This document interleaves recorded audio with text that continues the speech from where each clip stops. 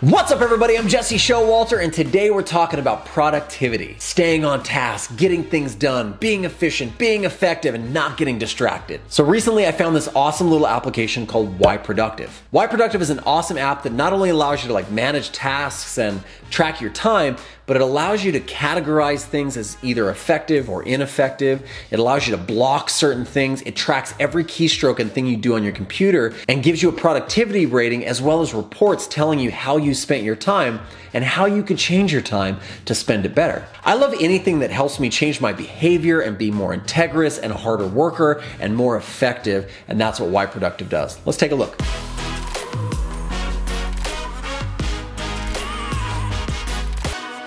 Okay, we have Why Productive downloaded and installed on our computer, and it is currently running.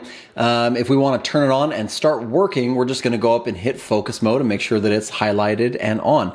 Now it is currently tracking what I do on my computer. You're going to have to, first time you do it, it'll ask for access and all that kind of stuff in your computer because it literally tracks everything you do, how many times you switch back and forth.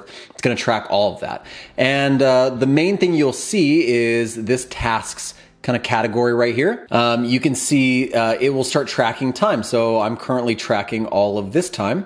And if I click on it, I can see everything that I did within that time constraint. So it might be good to go back and find a different day where I was using Why Productive all day long. So here's a good example. So I can go back and find Thursday, November 29th, and I can click and see the different things that I was doing during that time. Now, the cool thing is you'll see these sliders pop up. I can just drag them over. If I know for a fact that between 1 o'clock and 2 o'clock, I was, doing a certain task, well, I can assign it to that task, which is, you're gonna say, tasks? Tell me about tasks. Okay, let's do that. We have tasks here, and we can add new tasks, like maybe design a homepage. Okay, so now we have a new task. We can take those tasks and we can assign them to a project. We can create projects, for instance, like web design. We can take that task and we can assign it to web design, okay? We can give it a due date if we want, maybe on that day, say save. And now when we go into web design, you can see all the tasks that are a part of that project. We'll see the total amount of time we've spent on it, total productive time, and we get an average productivity rating, okay?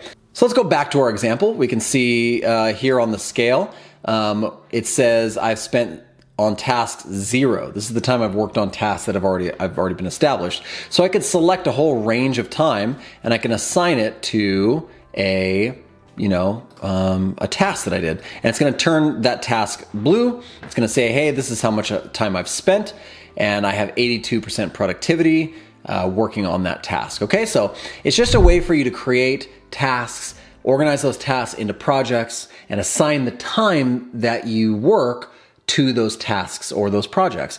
The next thing you can do is you can see I have things that I'm doing that are productive. Like right now I'm screen recording or using Why Productive or using Sketch. Those are all fine. But something that's unproductive is writing notes in Bear, right? Why is it categorizing that as productive versus unproductive? Well, I can go over to categories and you can see that I have different columns. I have uncategorized things, and I have productive things, and I have unproductive things. So Bear has been kind of categorized as an unproductive thing. I shouldn't be doing that while I work. I shouldn't be watching Netflix while I work or using Dribbble or anything while I work. But things like Sketch Cloud, well, that's part of my work. So I want to slowly start adding these things into the things that are, productive versus unproductive. So Why Productive will start learning what those things are and then give me some sort of productivity rating.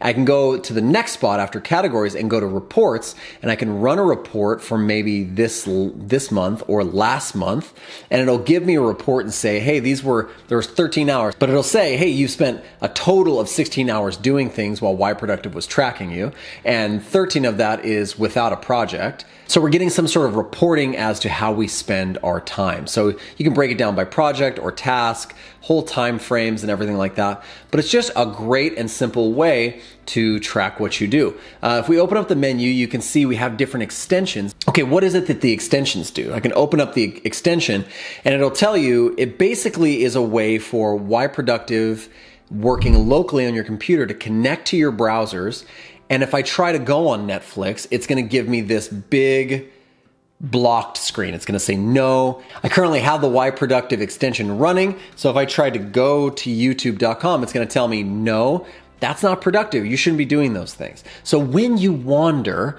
it just helps bring you back and put you on the right path. So that's a nice thing. It also allows you right here from this main screen to find these uncategorized things that you're doing and immediately categorize them as either productive or unproductive. So just all around, like, it's a nice experience. I'm pretty sure the Why Productive team is building in things like Pomodoro timers and other features, but even as it is right now, it allows me to set tasks that I need to do for the day. It's my task list while I'm at work. I can assign them to different projects, and then I'm able to say wholeheartedly to anybody that asks me, hey, what'd you spend your time doing? I can say, hey, I spent 4 hours in code, this morning, and then I spent another 2 hours doing this, and I spent another 1.5 hours doing this, and I had to switch back and forth. So that time was unproductive. On days where I switch a lot, I'm doing a lot of little things, I'm less productive because I am spending more time switching and less time doing. So Why Productive is just really good at helping you and changing your behavior. That's why I love it so much. Well, that's it. That's Why Productive in a nutshell. Helps you stay on task, helps you be productive, tracks you and calls you out when you're doing things you shouldn't. I love it. If you have any questions, leave them down in the comments. And if you enjoyed the video, make sure to leave a thumbs up and subscribe to the channel. I do lots of videos about design and development and tools that I use, just like this one. So maybe stick around. Hope you guys are having an amazing week, designing amazing things, making amazing things, and staying on task. I'll see you in the next one.